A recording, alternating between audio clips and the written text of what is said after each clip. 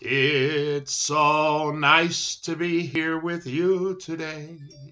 So nice to be here with you to pray. The Lord be with you and with your spirit. Won't you please, won't you please, won't you pray for your neighbor? Welcome to this very special 4th of July episode of Father Ralph's Neighborhood. I'm Father Ralph Zwern, currently serving as the Dean of Vicariate 6D and the Associate Pastor of a newly forming parish, the parish of Saints Joseph, Ann, and Emmerich. That's our temporary name, but we will be working toward choosing a new name for the new parish. I keep pushing for St. Rita Moreno, but I understand that one of the qualifications is that you have to, well, be dead, and I don't wish that on her. She's such a great, she's one of the people that she won an Oscar, she won a Tony, she won a Grammy, she won, very talented. So why not St. Rita Moreno, or maybe St. Vincent Price? I don't know what we're going to come up with, but we'll certainly let you know when it happens. Pray for our newly forming parish. Pray for the 3 parish families that are coming together to create this new parish, to continue the work of our Lord in, I like to call it the South Pole of the Archdiocese of Chicago. I was going to do this episode last night, but I couldn't. I think my next door neighbors, and they're wonderful neighbors, they really are, but I think they were shooting their fireworks into my backyard right outside these 2 windows. These 2 windows face as a corner of the backyard of my home here in beautiful Worth, Illinois, and it was like we were filming Saving Private Ryan or something in here last night. It was just pow, pow, pow, boom, pow, pow, pow. So I said, better to wait for the morning when everyone's so tired from exploding their money into thin air that they're asleep, and we can do the recording without the appropriate combat sound effects. So forgive me for being late, but as they say, better late than never. In addition to being the 4th of July weekend, this is already the 14th Sunday in ordinary time. Our gospel this weekend is the Gospel of St. Luke. We're reading from chapter 10. If you're reading along with us, we're going to do verses 1 through 12. Then we're going to skip to verse 17, and we're going to read verses 17 to 20. At that time, the Lord appointed 72 others, whom he sent ahead of him in pairs, to every town and place he intended to visit. He said to them, "The harvest is abundant, but the laborers are few. So ask the master of the harvest to send out laborers for his harvest. Go on your way. Behold, I am sending you like lambs among wolves. Carry no money bag, no sack, no sandals. Greet no one along the way. Into whatever house you enter, first say, 'Peace to this household.' If a peaceful person lives there, your peace will come to rest upon him. But if not, it will return to you. Stay in the same house. Eat and drink what is offered to you, for the laborer deserves his payment. Do not move about from one house to another. Whatever town you enter, and they welcome you, eat what is set before you. Cure the sick in it, and say to them, the kingdom of God is at hand for you. Whatever town you enter, and they do not receive you, go out into the streets and say, the dust of your town that clings to our feet, even that we shake off against you. Yet know this, the kingdom of God is at hand. I tell you, it will be more tolerable for Sodom on that day than for that town. So the 72 returned, rejoicing, and they said, Lord, even the demons are subject to us because of your name. Jesus said, I have observed Satan fall like lightning from the sky. Behold, I have given you the power to tread upon serpents and scorpions and upon the full force of the enemy, and nothing will harm you. And nevertheless, do not rejoice because the spirits are subject to you, but rejoice because your names are written in heaven. The gospel of our Lord. So my transition from being a pastor to once again being an associate pastor has gone remarkably well. I got to admit, when everything took effect on the 1st of July, yeah, I was a little bit melancholy, I guess, because, you have that feeling like there's so much more I could have done.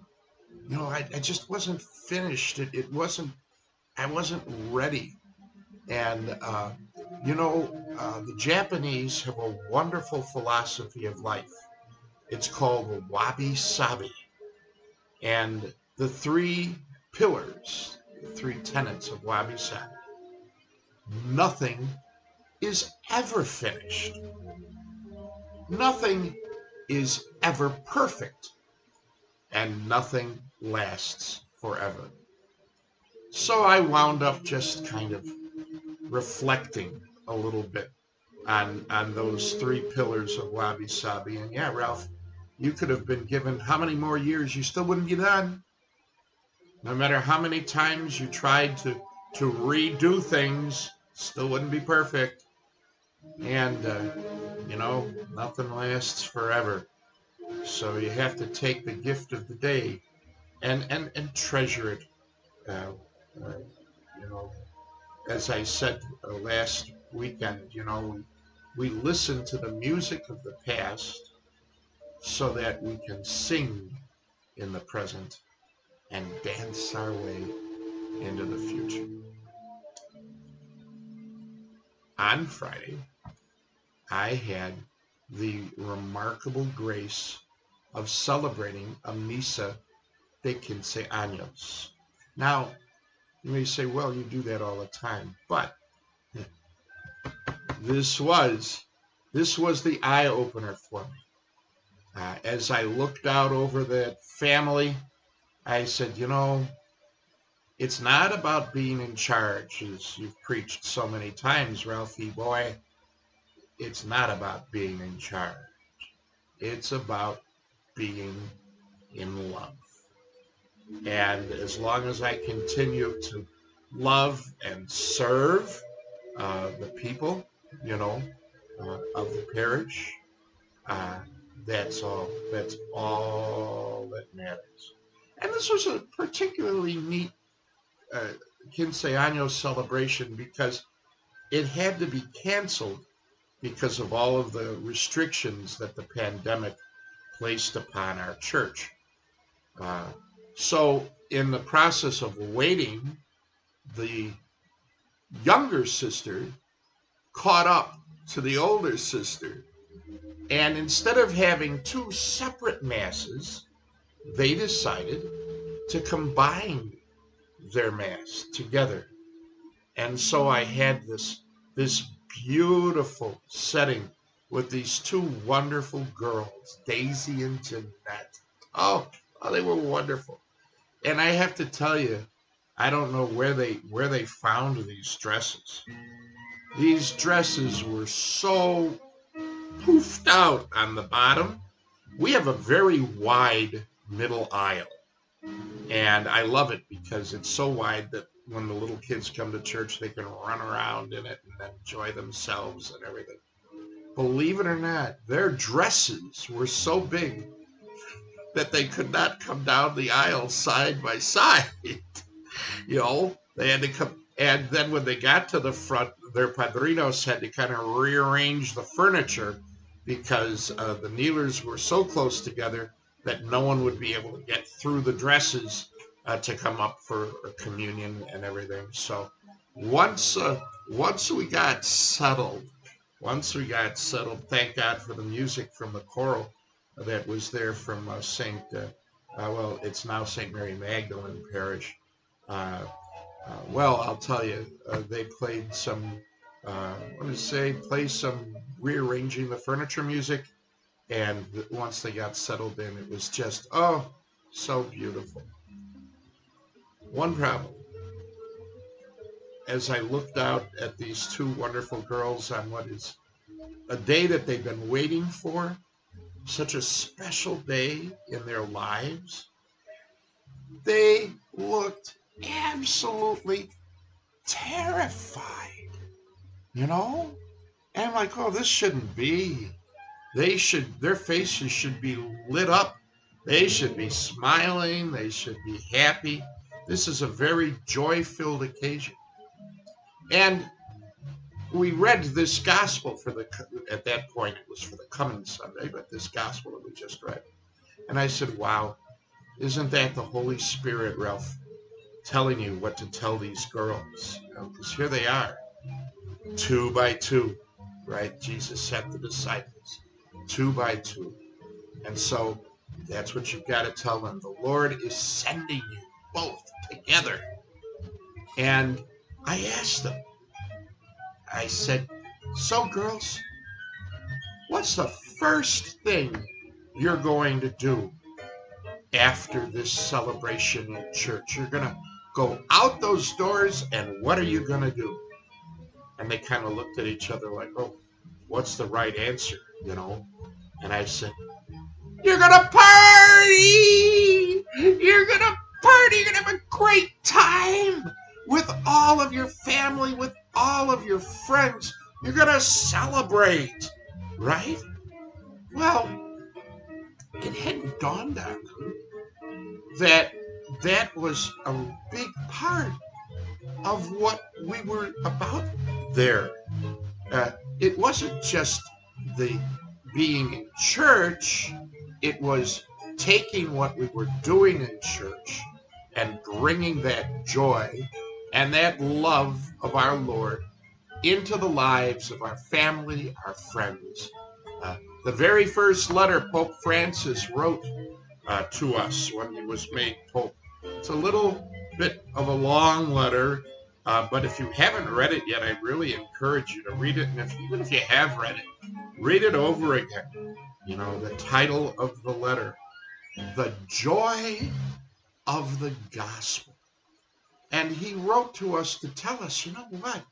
If you're really believers, if you really believe in our Lord, your life should be filled with the joy of his gospel. And that joy is something, it's a gift you can give, right? Think about it. The first miracle Jesus worked, it wasn't, at the synagogue or some, stuffy meeting or service or something. Where was he when he worked his first miracle? He was at a party. He was with his disciples, with his mom.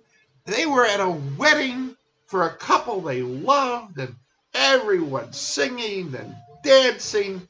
Well, thank God this doesn't happen anymore. But in those days, when the wine ran out, so did the guests, right?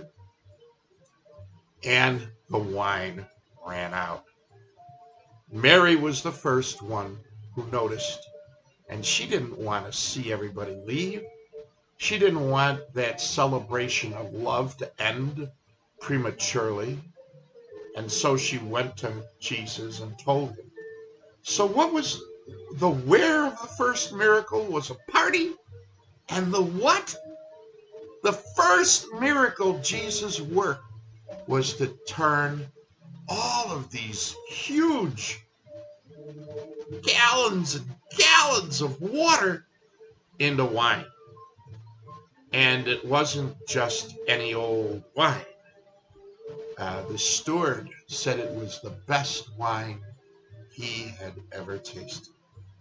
And so the party continued. I would imagine it went on for days, and nothing could have made our Lord happier, because that meant that celebration of love was not going to end. And that's what he wants for us. He wants that celebration of love to continue. And I told the girls, you invited your family to this table, this altar, so that we could continue that celebration of love. Here we are, nearly 2,000 years later, and the wine still hasn't run out. What was the occasion for Jesus' Last Supper, right? It was at the celebration of the Passover dinner. And again, you look at these paintings like Michelangelo, everybody in that painting, they looked like they were just having such a great time, right? They're like, right? Poor, one of the guys looks like he got stuck with the bill. That's the expression on his face. That's not what it was like. Passover was a celebration. And they sang, and they danced, and so Jesus knew exactly what he was doing when he took that chalice, right? It was filled with wine. He didn't have to turn it into wine. But what he did with it was remarkable. He said, take this, all of you, and drink from it, for this is the chalice of my blood. He changed the wine into his very blood, so that as it was passed around and everyone drank, everyone was filled with the joy, the peace, and the love of our Lord. The wine hadn't run out. And 2,000 years later, when we come to church and we receive the body and blood of Christ, we recognize that great gift. The wine has not run out. Our celebration of love goes on and on. The gist of this gospel is that these 72 disciples were sent out, and it's like, who, us? You want us to work miracles? You want us to cure the sick? You want us to drive out evil? How are we going to do that? And they found out, no. All you got to do is bring that gift of our Lord's love into the lives of everyone you meet. And that love itself, that love in and of itself, will work miracles. So our Lord sends us, not alone, sends us together, 2 by 2. And it doesn't have to be 2 by 2. If you could have 3 people, you could have 4 people. The point is, you don't do this alone. You do this together, right? You go out together, filled with the gift of the Eucharist, filled with the gift of love. The wine hasn't run out.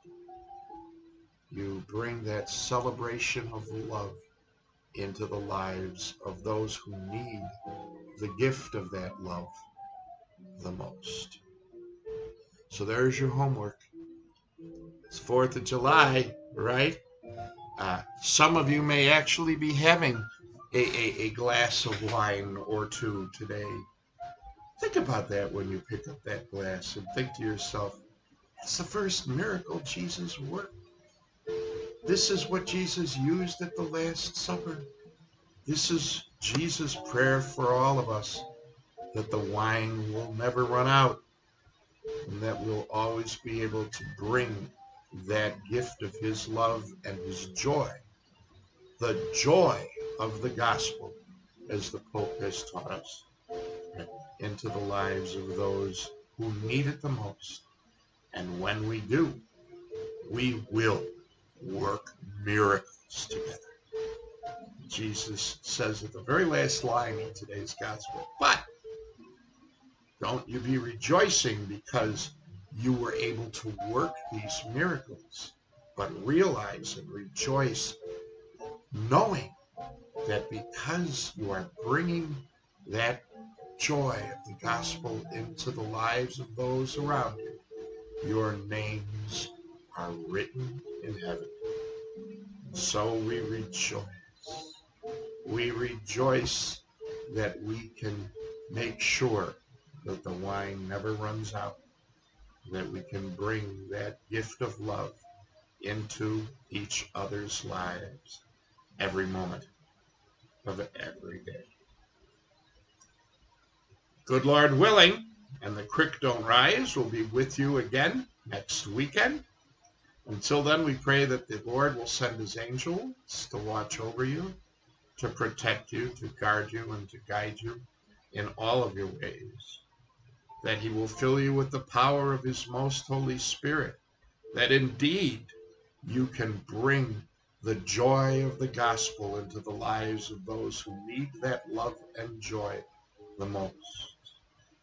As our Holy Father says, we shouldn't go around with faces that look like pickled prunes.